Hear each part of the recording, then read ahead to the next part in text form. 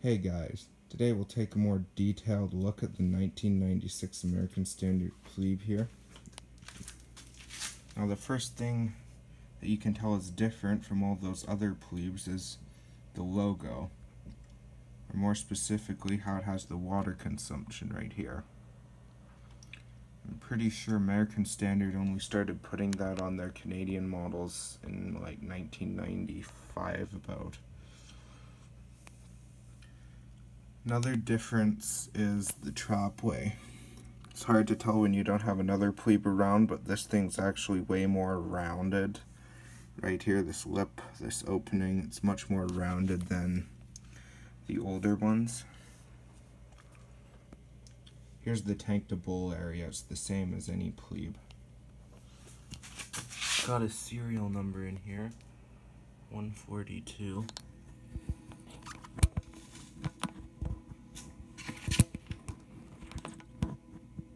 Can't see much down here, of course, because it's not a forward trapper. But you saw how restrictive that water flow was. I guess that's why it has such a long flush. If we look at this tank for a minute, then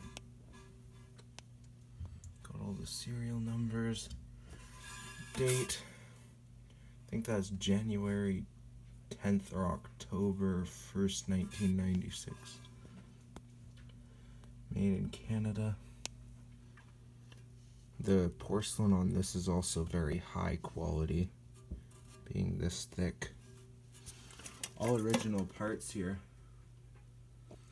1996 must have been the last year they put tilt valves in their toilets, American Standard.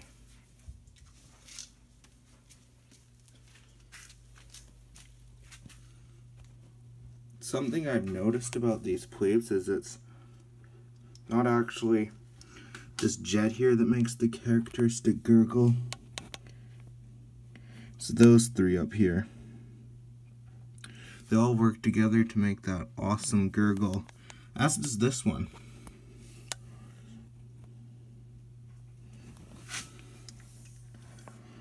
Yeah, you can see all those jets. Now the siphon jet here, here's the siphon jet. If I can get into that, yeah. Nothing special.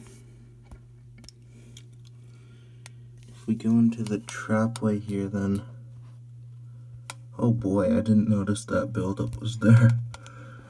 But anyway, if you go, yeah, I guess you can't go into the trapway. But you'd eventually come across the trapway wall. The trapway wall,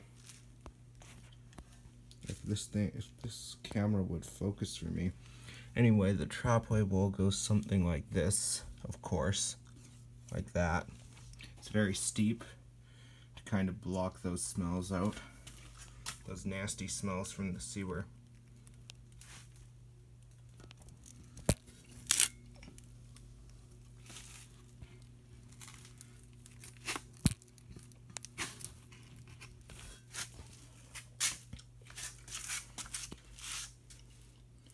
Anyways, here's a nice view of the side.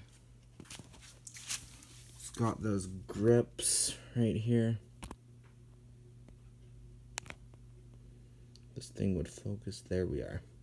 It's got these grips. There's the bolt hole for the seat. And that's for the tank bolts right here. Now, I do believe the other side had something printed on it.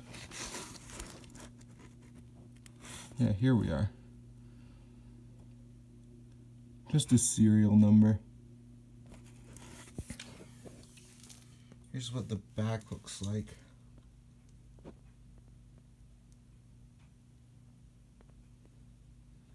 With a serial number. Looks just like that other Plebe, the gray 1989 one.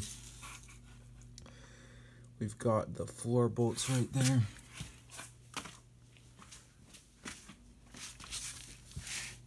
If we look in its underbelly, just like any other underbelly. There's no date in the underbelly though, so we only have the tank one to rely on.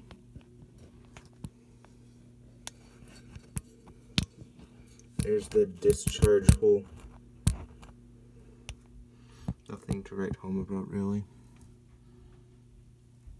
It's all glazed, of course. Here's where the bolt holes, like the floor bolts, come through. Just like any other toilet.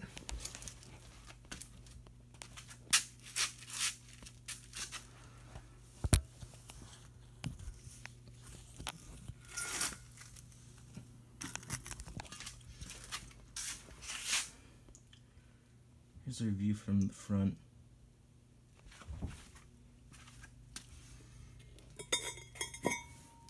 Here's our lid, which is also nice and nice. It's got nice thick porcelain. Their serial number. And this one says 96-113, so I guess that's January 13th, 1996. So this thing was therefore made in January 1996.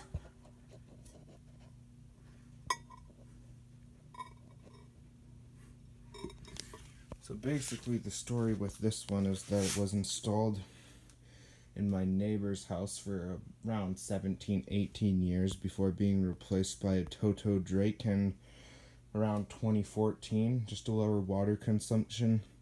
And they put this in the house with the Eatons, and it sat there for about 3 years, and the neighbors let me take it in August of 2017. But anyways, that's about all for this video, and I will see you guys in the next one.